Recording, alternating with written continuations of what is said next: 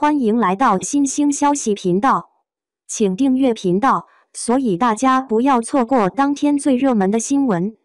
我们今天的时事通讯包括以下内容：李沁解密女演员万年捧不红，其村姑脸暗藏真相。李沁是一位有潜力的年轻女演员，曾出演过多部热门剧如《楚乔传》《庆余年》《白鹿原》，被誉为当代90后小花之一。她是从一名戏曲演员转型为影视演员，这个演艺道路并不轻松。然而，她似乎一直缺乏运气，无法真正迈向成功之路。李沁的故事实则鼓舞人心，她是如何走到今天的呢？起初，李沁并没有梦想成为演员，她渴望成为一名昆曲表演艺术家。出生在昆曲故乡昆山的李沁，自幼对戏曲充满热爱，父母也鼓励她探索这个领域。她秉持着精致的容颜，非常适合表演戏曲，并且老师们也认为她具备天赋和潜力，鼓励她坚持下去。李沁勤奋学习戏曲，不仅需要掌握唱、念、做、打等技巧，还必须兼顾学业。在她12岁时，便登上了大舞台，参加了少儿戏曲小梅花荟萃活动，勇夺金花奖。她在舞台上表演了《沙家浜》中的阿庆嫂梁祝、18相送中的祝英台和牡丹亭、游园中的杜丽娘3个角色，展现了她多才多艺。他们希望女儿能通过读书上好大学，有个更稳定的未来。然而，李沁却对戏曲有着深深的热爱。她向父母保证自己不会因为戏曲而耽误学习，并且希望能继续学习。她刚入学就遇到了难得的机遇，上海昆剧学院院长正在寻找新一代的杜丽娘，这是一个非常重要和传统的角色，代表着昆曲最高水准。院长来到上海戏校进行选拔，观看了许多学生的表演，但没有找到合适的人选。直到他看到了李沁，他立刻被她的气质和才华所吸引，认为她就是他所寻找的人。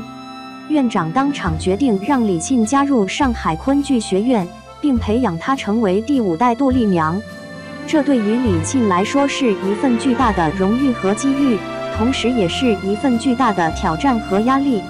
为了成为杜丽娘，李沁必须签署一份保密协议，不能透露自己的身份和情况给外界。这是因为院长希望给观众一个惊喜，同时也是为了保护李沁免受外界干扰和影响。李沁接受了这个条件，他认为这是自己的梦想，也是自己的事业。他开始接受更加专业和系统的昆曲训练，每天练习10几个小时，不断提高自己的技艺和水平。李沁为此付出了很多，也收获了很多。他的昆曲表演越来越精湛，越来越有魅力。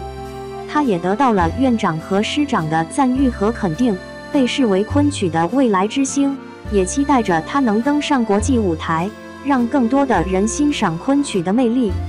然而，李沁并没有预料到，他的人生会因为一个偶然的机会而发生改变。这个机会就是李少红导演的《红楼梦》。李少红是一位著名导演，在筹备《红楼梦》这部大型电视剧时，需要找到合适的演员来扮演《红楼梦》中的12金钗。他希望找到一些有戏曲背景的演员，因为他认为戏曲能够增加《红楼梦》中人物的气质和情感。李少红来到上海戏校进行选拔，观看了许多学生的表演，但没有找到满意的人选。直到他看到了李沁，他立刻被她的美貌和才华所吸引，认为她就是他要找的薛宝钗。薛宝钗是《红楼梦》中最重要的女主角之一，她温婉贤淑，聪明能干，美丽大方，是贾宝玉最合适的妻子。李少红认为李沁具有薛宝钗的气质和魅力，而且有着昆曲的功底，能够将薛宝钗这个角色演绎得淋漓尽致。李少红当场决定让李沁参演《红楼梦》，并给了他自己的联系方式，让他考虑一下。李沁第一反应是拒绝，因为他已经签署了保密协议，不能随便参加其他的表演活动。而且他也不想放弃自己在昆曲方面的努力和成果，他觉得自己还有很多未完成的梦想。但是李少红并没有放弃，他一直劝说李沁，并告诉他参演《红楼梦》会带来很多好处，比如提高知名度、拓宽视野、增加收入等等。李沁动摇了，他也对影视表演有着一定的兴趣和好奇心。他把这件事告诉了父母，但是父母坚决反对。他们认为女儿不能因为一时冲动而放弃自己学习了10年的昆曲，不能违背自己的保密协议，更不能背叛自己的师门和国家。他们觉得女儿应该坚持自己的梦想，不要被外界的诱惑所迷惑。李沁再次拒绝了李少红，但是李少红却没有放弃，他一直找机会和李沁见面，甚至亲自去了8城，和李沁的父母谈判。他说服他们让女儿试一试影视表演，说不定会有意想不到的收获。他还说他愿意帮助李沁支付违约金，只要他能够参演《红楼梦》。李少红的诚意打动了李沁，他也想给自己一个机会，看看自己能不能在影视界有所作为。这是一个非常艰难的决定，李沁为此付出了很多代价，承受了很多压力和质疑。他的师长和同学都对他感到失望和不理解，认为他背叛了昆曲，浪费了国家的资源和培养。他的父母也不太支持他的选择，觉得他走上了一条不归路。但是李沁没有后悔，他觉得自己做出了正确的选择。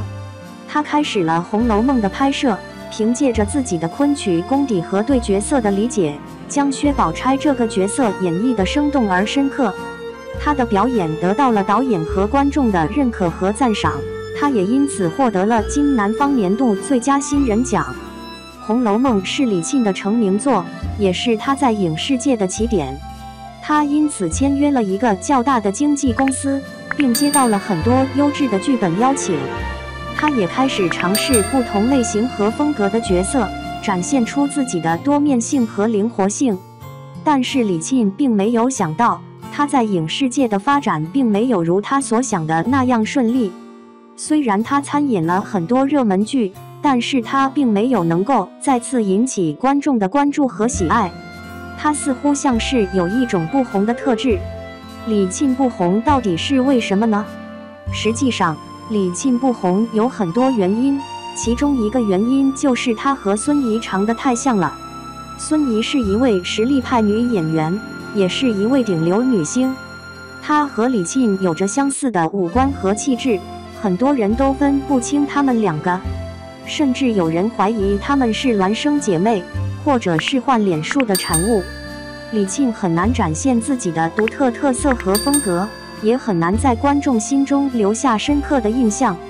此外，与孙怡相比，李沁不仅演技和人气都较低，竞争压力也很大。李沁经常被拿来与孙怡比较，并常被认为是孙怡的仿制品，这对李沁来说既困扰又无奈。另一个原因是李沁的演技还不够成熟和突出。尽管他有昆曲的基础，但昆曲与影视表演是不同的艺术形式，需要使用不同的表现手法和技巧。李沁并非专业的影视表演出身，他在转型过程中还有很多需要学习和进步的地方。李沁适合演细腻和内敛的角色，但不适合演激烈和爆发的角色。他在表演时有时太夸张或太平淡，缺乏真实感和感染力。此外，他的性格较为内向，演戏时不够放松和自信。所有这些问题导致李沁在影视界无法脱颖而出，也无法赢得观众的喜爱和尊重。